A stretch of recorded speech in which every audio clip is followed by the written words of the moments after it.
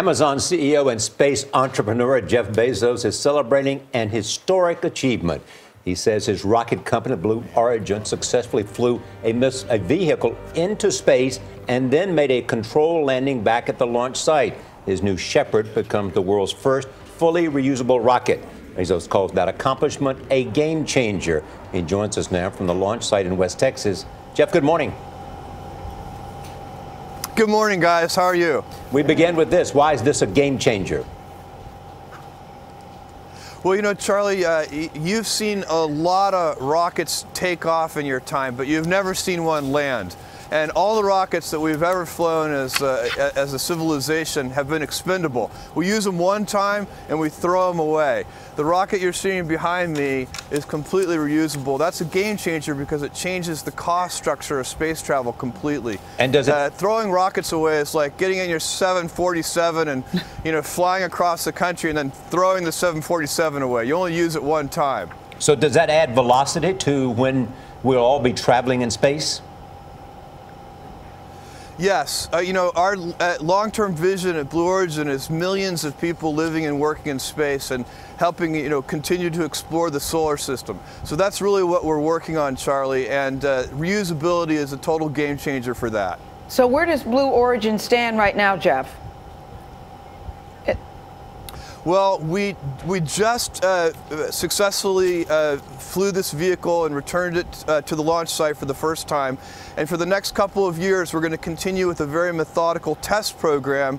One of the good things about this vehicle is it can fly autonomously. It's kind of a flying robot. It can fly itself up into space, bring itself back down and land. So we don't have to put pilots at risk during the test program.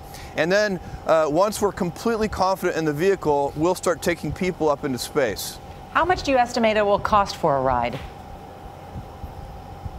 We don't know yet. We have to wait another year or so before we're ready to set the price. For people who are interested in that, they can go to the Blue Origin website and sign up, and as soon as we have ticket information, we'll email them. Are you going to sign up? I can't wait to go, Charlie. And any of you want to come with me, you're invited.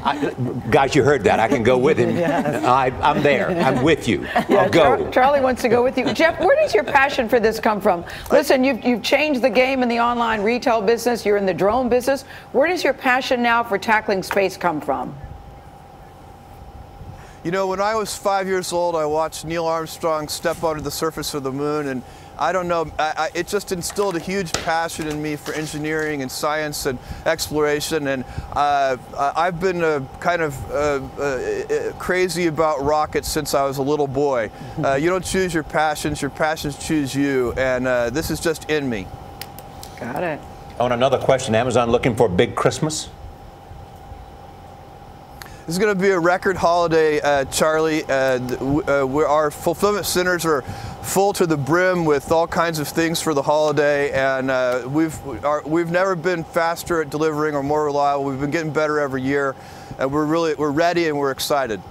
I want to ask you about that New York Times piece earlier this year about Amazon that painted the culture as pretty harsh on employees. I think one of the quotes was it was a bruising workforce. How did that change things inside the company, and have people emailed you directly as you asked them to do in a memo?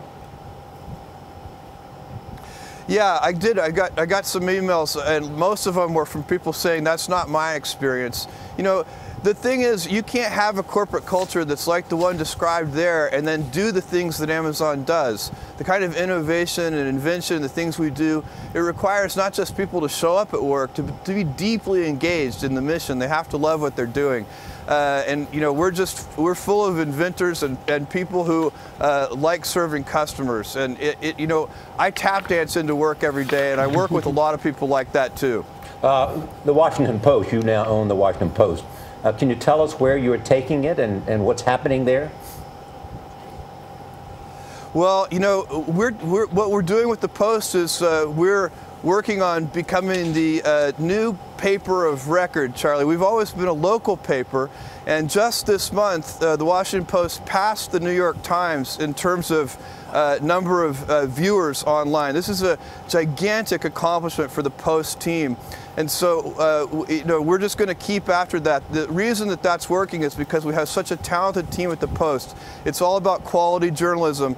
And even here in the internet age, in the 21st century, people really care about quality journalism. So define what you think the Washington Post is today. Well, the Washington Post today is, a bright light that helps shine light on all of our institutions in this country and the political process. We know that some of the things that have happened in the past, we wish we'd known more about our political leaders and our other powerful institutions in this country. Mm-hmm. And that's been the role of the Post for a long time. And we're just going to keep doing that. And we're doing it now with more resources, and we have a lot of patience for that job. We're just going to keep working at it and make sure that that institution stays strong so that it can shine a light on all of these important players, especially in Washington. I'm glad. I can't wait to see you and Charlie in space, Jeff. I'll be down on ground cheering you guys on. When is that going to happen? Oh, I look forward to it. When is it going to happen? Charlie is going to be fantastic. He's going to be very weightless. It's going to be amazing. Yeah, he's an excellent co-pilot. We can attest to that. We notice it every day. Jeff Bezos, congratulations, and great words about journalism and investing in journalism. Thank you so much.